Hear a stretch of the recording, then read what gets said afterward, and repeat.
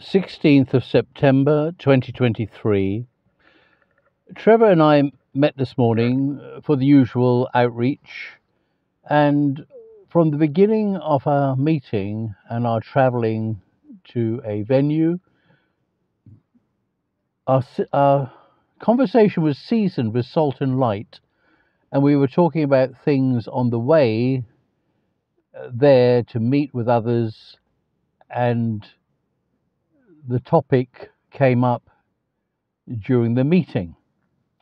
Now, without going into detail, the Holy Spirit knows the future.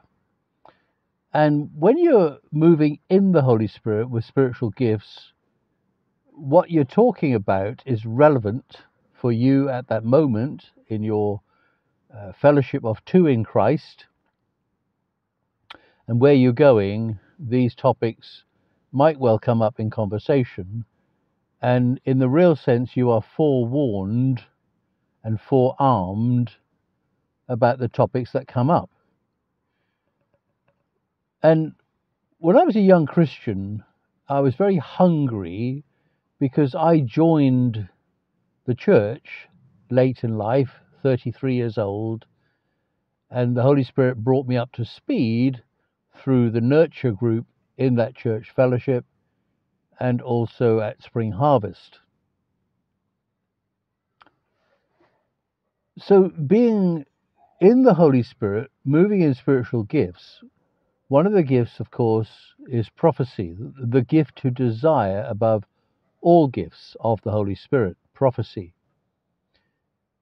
And this is why Paul wrote, encouraging, I would you would all prophesy. And that, of course, was to the Corinthians, but it's to all of us, not just to the Corinthian charismatic type churches, but it is to all of us who believe in the Lord Jesus Christ. That is what God was saying to the Greeks, the charismatic, intellectual Greeks. I would you would all prophesy. So all the last few days of talking about what is it to be a proper Christian, a real Christian, a genuine Christian, a disciple of the Lord Jesus Christ, with the Holy Spirit within you and growing the fruit of the Holy Spirit within you. We've been discussing that for a number of days now. What is it to be a proper Christian? And like I was saying, when I was a young Christian, just born of God, age 33 or thereabouts and onwards, I was hungry and thirsty to know more about God. And of course, I was taught the Bible.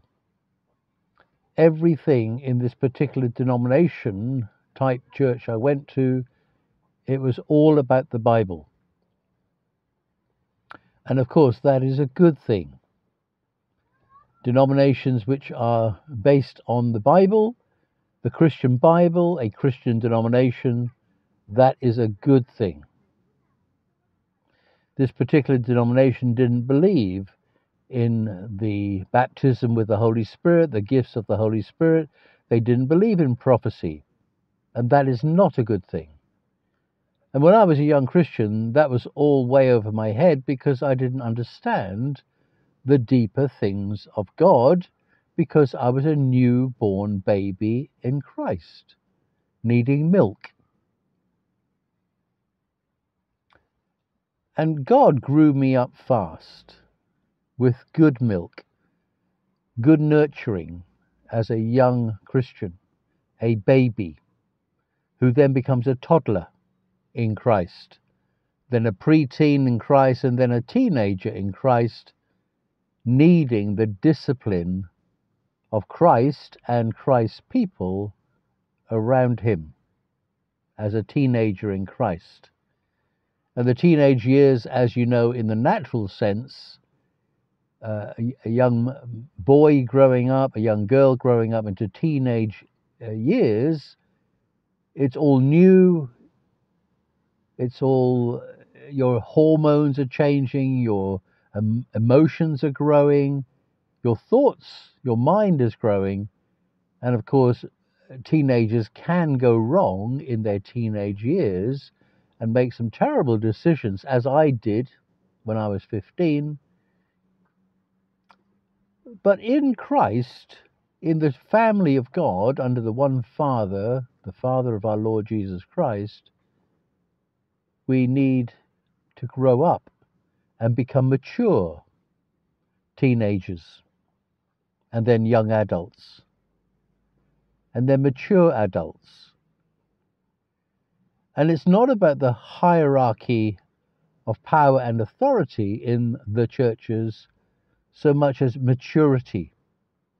A young Christian in physical age and in spiritual age maturity, a young Christian cannot be an elder of the church, because precisely for that reason, as biblically defined, a young Christian is not an elder. And ideally, and I mean ideally, perfectly, the elder should be someone who's been married once, brought up his children properly, with an equally yoked, Holy Spirit filled wife, and the two, the elder and his wife, are one, bringing up their children properly in the ways of Christ, the way of Christ, the way of the Holy Spirit. That is the ideal, perfect elder in the body of Christ. And I'm emphasizing the body of Christ as opposed to the churches. And there is a subtle difference between that description of who the church is. The body of Christ is the church, the ecclesia, the people of God, the family of our one Father over all, Ephesians 4. So growing up in Christ is about submission to the Holy Spirit. It's about learning and growing, changing, being transformed, being conformed into the likeness of Christ, and never making the same mistakes again. That is learning and growing and changing and being transformed. So all of this, the last few days of talking about these topics about proper Christians, what does that mean, leading up to today. And in our conversation, Trevor and I, before we got to this event, the Lord had us discussing things that would later come up.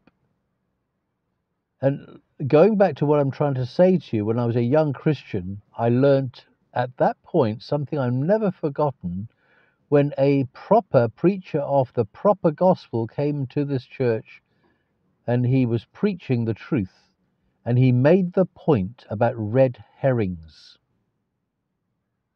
Now, you may have heard this phrase before, that something is a red herring. And what he said, this preacher of the gospel, he said, in my years of experience, and it was decades for this person, 39 years ago, he said, in my experience of preaching the gospel, people bring up red herrings. They want to discuss creation versus evolution. And then at the other extreme, they want to discuss the end times and the rapture and the tribulation and the post-tribulation and the millennial and the pre-millennial, and they want to discuss things to do with Genesis and things to do with Revelation. They want to discuss these things. And the preacher said, the preacher of the proper gospel, I want to emphasize the proper gospel, the true gospel of Jesus Christ. This preacher said, these are red herrings to the preaching of the gospel. People bring them up and they're red herrings. Or it's the enemy who wants to stop the preaching of the gospel.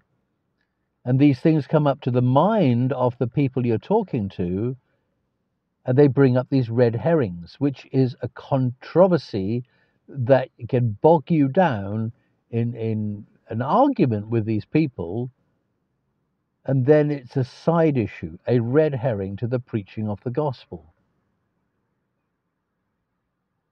And the bottom line is, when you're preaching the gospel and there's any interruption to the flow of the Holy Spirit when you're preaching the true gospel, that interruption is not from God. It's not from God. When these ideas and thoughts and doubts come into people's minds about what you're saying, and they're a tangent, they go off on a tangent, nothing to do with what you're talking about. It's a red herring. It's a controversy, and it's a block to the flow of the Holy Spirit talking about Jesus Christ on the cross. And remember, the Holy Spirit always points to Jesus, always points to the Lamb of God on the cross who died and his blood was shed as a payment, the payment for sin. And anybody disrupting the flow of the gospel is not from God, not from the Holy Spirit. And this is what comes up. They're not a proper Christian yet. And they can be a churchgoer. They can be a believer. They can even be the ministers in the church, the local church. But when you're preaching the gospel, anything, any person that prevents the preaching of the gospel of Jesus Christ, especially when you're talking about the blood of the Lamb, especially when you're making the appeal, if there's anybody here who doesn't know Jesus Christ, and you're willing right now to give your life to Christ, then please indicate right now. Either nod, put your hand up, make it known to me now. And you look around the room and you can see those who are already in Christ, the body of Christ. You can look around the room and you can see those who are not interested. You can tell those who are not interested. They've switched off. Maybe they've even gone to sleep. And then you can see those who are open, interested, you have eye contact with them, and they're nodding and agreeing, and you can lead them to Christ. Right there where they're sitting, standing, looking at you, you lead them to receive the Lord Jesus Christ. You lead them through the prayer for them to admit they're a sinner, that they need a Savior, and they recognize that Jesus Christ died for them on the cross, gave his life, shed his blood on the cross, and you lead them to Christ. So the person we're talking about, Trevor and I, got into controversy. Some people who go to church, that phrase, go to church, they go for all sorts of reasons. And they can go for social reasons. And for them, the church meeting is a social club with a spiritual element. And that's why they go. Just for company with people. The fellowship of people. Not the fellowship with the Holy Spirit, that's something different. But they go for the fellowship of the people. So as a parallel, if you like, a different type of meeting, a different type of fellowship, a parallel to the body of Christ, the true fellowship with the Holy Spirit, with the saints of God. Our fellowship is with God and his people in that order. The parallel fellowship, of course, is the AA fellowship, the Alcohol Anonymous fellowship, or any one of the fellowships to do with gambling, whatever fellowship you go to. The AA fellowship is a fellowship of people who have one purpose, one cause, to stop drinking. And they believe in a higher power, a God of their understanding. And sadly, whoever set up that vision for the AA, a Christian believer, failed to put God as Jesus. Jesus' name is above all names. Yes, he's Yeshua Messiah. Jesus Christ is the name in the West that's known to be above all names. Jesus Christ, Yeshua Messiah, the same Son of God. And in the AA fellowship, so-called fellowship, it's a fellowship of believers in one fact, that alcohol is killing them. And they believe in the higher power over alcohol, and they submit to this higher power.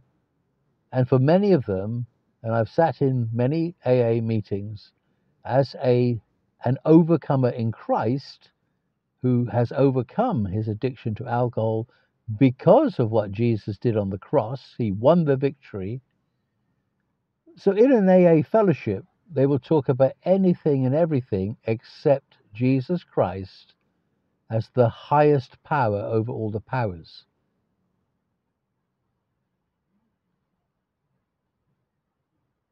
It's a fellowship with one purpose: to support each other to get past this temptation, the enemy of alcohol. But of course, they do not mention Jesus Christ as the power over all the powers. And no one, as far as I'm aware, has mentioned Satan as being the power that wants them to drink. And so the members of the AA fellowship might be believers in a higher power, but how many of those who go there are proper Christians, who are born of God by the blood of the Lamb, who can testify about the fact that Jesus Christ and his power has set them free and is keeping them free from the sin of idolatry, which is what alcoholism is. It's a sin of idolatry because it's a false comforter. And if there is a name above all names, Jesus Christ, there is a spirit above all spirits, the Holy Spirit, the Spirit of Christ himself, the Holy Spirit of Christ, Father, Son, Holy Spirit, the God above all gods, small g, the name above all names, small n, the Holy Spirit above all unholy spirits, small s. And that includes the spirit of man. The spirit of man, without God the Holy Spirit, without the cleansing of the blood of the Lamb, the spirit of man is an unholy spirit, because that is the nature of man. With sinful nature, man was born of a woman into sin. With sinful nature, the sins of the fathers and the mothers are visited on the children to the 4th, 5th generation. And how many generations now have there been since Adam and Eve? How many since Noah? How many since Jesus Christ?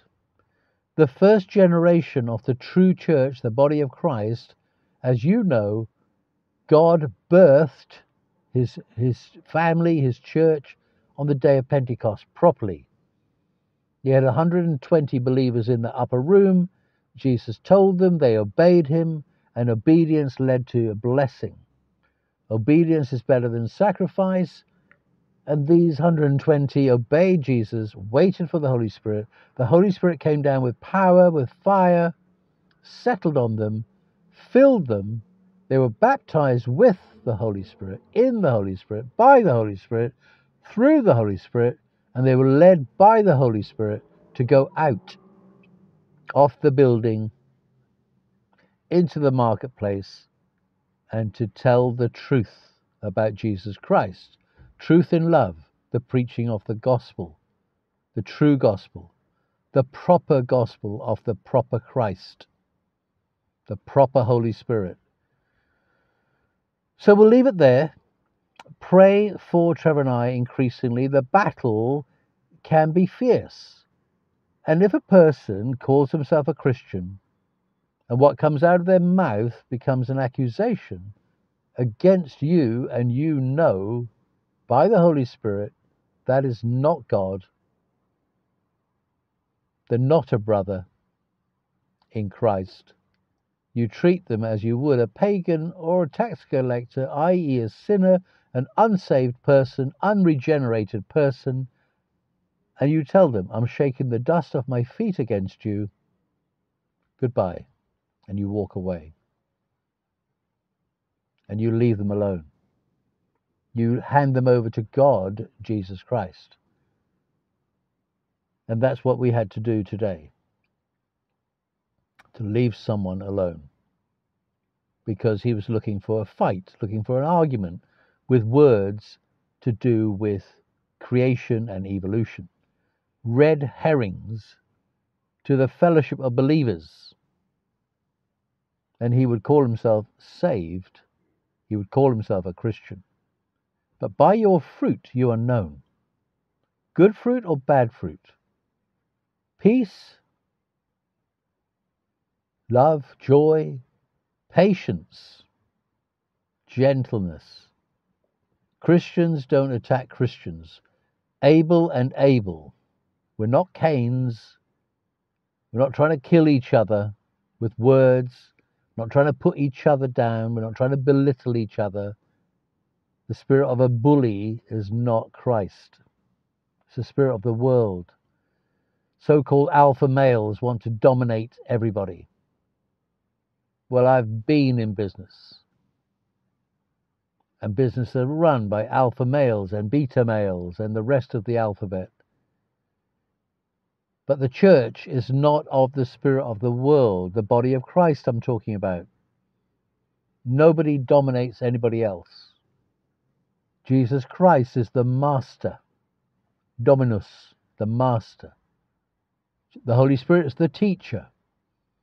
God is the Father over all, and no man is your father. No man is your God. No man is Christ. No man is the Holy Spirit. God is in us. We have the Spirit of God in us to take the presence of God out from wherever we are and go out and tell them and make Jesus known. Engaging, as we've done for 25 years, Trevor and I, with shopkeepers, sales assistants, front of house people in cafes, people on the streets, petrol stations, car parks. It doesn't matter who they are. But there are opportunities. The field is white unto harvest. But you must be clean first. The Holy Spirit must be in you. You must be cleansed by the blood of the Lamb to allow your temple, your human spirit, to receive the Holy Spirit. New every morning, new wineskins, new wine. New every morning. The chasm, the abyss between the two kingdoms increases. Overnight, we are moving forward. Even as we sleep, the Spirit of the living God is upon us, giving us dreams and visions even as we sleep. And the chasm, the abyss between us, the two kingdoms, is increasing. And as you know, the cross of Jesus Christ is the only bridge between the two kingdoms. The door is open to the kingdom of heaven. John 3, verses 3 to 7, on to verse 17 and 21 included. Those who are perishing because they refuse to bow the knee to Jesus Christ. They refuse to hear the truth. They refuse to humble themselves to the Spirit of the living God who is in us, working in us, within us, for us, and through us, for his own glory. So God bless you, brethren of the one God. Keep praying for Trevor and I. Tomorrow is Sunday, of course, and we will, quotes, be going to church, meaning we'll be going to a meeting in church buildings, and to listen to what the Holy Spirit is saying through people. Yes, there is a service before the service starts, and there's a service after the service finishes. 1 Corinthians 14, orderly worship. I would you would all prophesy to one another before, during, and after the service you go to tomorrow. God bless you. God bless you. Keep in touch. You're in our prayers. We value your prayers. We value you. We're on the same journey in the same Jesus Christ to the same heaven. The kingdom of heaven is within, but Christ is coming to bring his kingdom in. Absolutely. New heaven, new earth. Father, I commit my spirit into your hands tonight. As we sleep, Father, your people, your children, I pray your Spirit, your Holy Spirit, would teach us increasingly through dreams and visions and scriptures to back it all up. And as we go forward, ploughing on in Christ, Luke 9:62, we're choosing to refuse to look back. And those we shake the dust of our feet against, unless they repent, they cannot change. God bless you.